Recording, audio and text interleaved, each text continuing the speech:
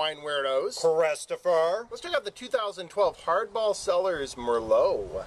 Ooh, Merlot, liking that. Yep. We've got a $36 wine coming in at 14.5 alcohol by volume. Very low production, only 50 cases of this, and this is coming out of Carneros, Sonoma Valley, and this is Copland Vineyard to be exact. Yeah, indicative of Merlot in the glass. It's that Merlot garnet that we love. Yeah, the nose is interesting. Definitely getting some oak and some alcohol, but in there's some tobacco. It's a little close for me, but there's a little bit of fruit peeking through as well. Maybe some cherries and plums. Maybe a little citric thing going on, which is a little weird. What's going on the palate? Woo! It's leaning more towards Old World, I would say. We had a white by them that they labeled as New World, and we thought it was leaning more Old World.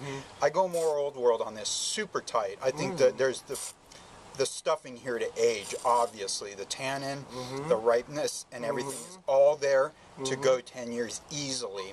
But saying that, there's a nice quality to the fruit. There's a polish to the fruit. There's a beautiful persistency, and the greens are they're spot on right now. They're beautifully integrating right now. I'm getting a lot of cinnamon toast. I am getting like that piquant sort of almost green pepperish sort of jalapeno cinnamon thing going on, a spiciness. That oak, the oak treatment, I think, is done really well. It's a little dominant right now, but as it ages, it's just going to come into its own. I do want to see this age. I want to see the oak and the alcohol wear off, and it has a nice acidic structure there. I'm really curious to see what this does in 5 to 8 years.